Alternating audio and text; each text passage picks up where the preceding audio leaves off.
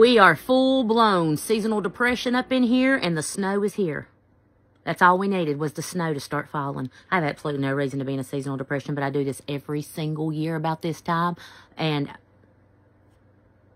I'll be the first to say it. I have no reason to be. I don't know what the chemical makeup in my brain is that causes me to do this, but I despise it. And it's one of the many things I dislike about myself, is the fact that around this time every year, I decide I want to be in a funk. And I try real hard to get out of it. I think we're on January 15th of the new year. I think I've been in bed 13 days since the new year started. And that's the truth. But now the snow's here. And I don't like the snow. I've been around the snow my whole life. And I normally like all things. I'm normally rainbows and butterflies. And like, I just love everybody and everything. And I want to see everybody make it. And I do. I mean, no harm to nobody. But I don't like the snow. It's cold. It's wet. It's sad. It's depressing. And when you look out the window, this is all you see. This is all you see. That right there. That's it. That's it. It's so bright. But not sun bright. It's a different type of bright. And my life's going good. Everything's going good for me. But I don't know. So my dad... Okay, so we've not done nothing. Like for 3 days, we've laid in there and played like... I've been playing games on my phone, I won't lie. But I've been working too. I have been working. And he's like, do you want to go out and play in the snow? No, I do not. When I was a child, I did not want to go out and play in the snow. Ask my mother. Look over at my mother and she's going, she's right. She's telling the truth. You had to beat me out in the snow. All the other neighborhood kids, my cousins, they're all like, yeah, let's go sleigh ride. And I'm like, no. Because you know what we was poor growing up. Well, I say we was poor. We wasn't dirt poor, but we did not have matching snow gear. Nor did we have waterproof gloves. I'll tell you that right now. We didn't own snowsuits, okay? We had to wear like our daddy's work bibs and overalls and stuff. So you can just take me and my sister, two little girls that wasn't very big at all, wearing our large daddy's outfits. And then they just throw us out in the snow and you couldn't move. And you couldn't move. You wasn't agile at all. You weren't athletic at all.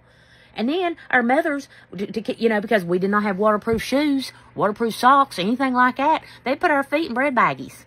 Like Heiner's bread baggies, Wonder Bread, whatever y'all's bread is where you live. Loaf of bread baggies.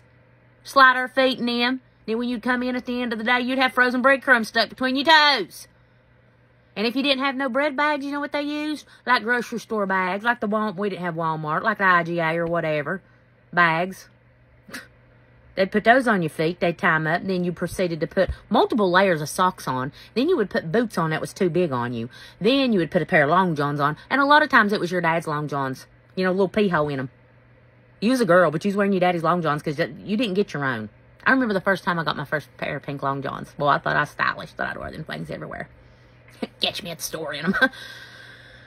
And then we would proceed to put on, as many layers as we could on. And then we didn't have gloves with fingers in them. No, we had mittens, yarn mittens.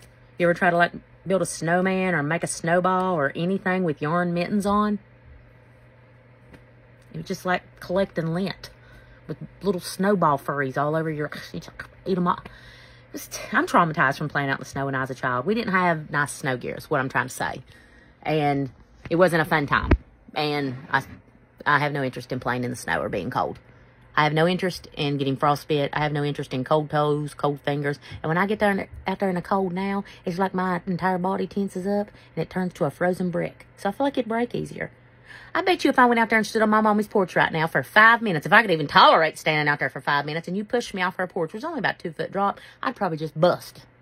As soon as I hit the ground, just shatter. Anyway, I don't like playing in the snow.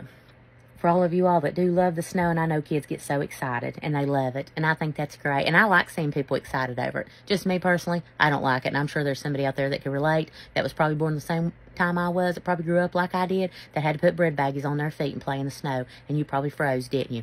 Didn't you? Don't lie about it. And then, your mom would bring you in the house, and we had a fireplace then, and she'd say, go sit in front of the fireplace. Well, you were already wet, and she'd sit you in front of the fireplace, and then that wetness would heat up real fast, and then you'd be on fire, and then you'd be jumping up and, doing a a ritual dance around the living room. Put your boots in front of the fireplace. And there'd be scarves everywhere. There'd be water everywhere at the front door where you took everything off. And what is the point of a scarf anyway? That's just... And riddle me this. After you have all that gear on, you've got 100 pounds worth of gear on too. And by gear, I mean all the shirts that you can manage to put on. You have no real gear on. You just have extra clothes on. And you go up an embankment, and it's not a big embankment either. You might be able to hoof it up a hill, maybe 20 feet, maybe. Because you're doing good to walk in them oversized boots and all them clothes. And the whole time you're struggling with that sled, you finally get it up there. You're trying to hold that sled still while you're trying to get on the sled. It's kind of reminded me of that time I went kayaking. You're trying to get on that sled all for 2.4 seconds of a thrill. And you have to repeat process. But you know what? Those are some of my best memories as a kid. I can remember my cousins going in the creek. I can remember my cousins going up and under vehicles. I can remember my cousins taking each other out on purpose. Well, me and my sister stood there, you know, looking like Ralphie off A Christmas Story, like, somebody's going to get in trouble. But no, I don't want to play in the snow. I'm too old.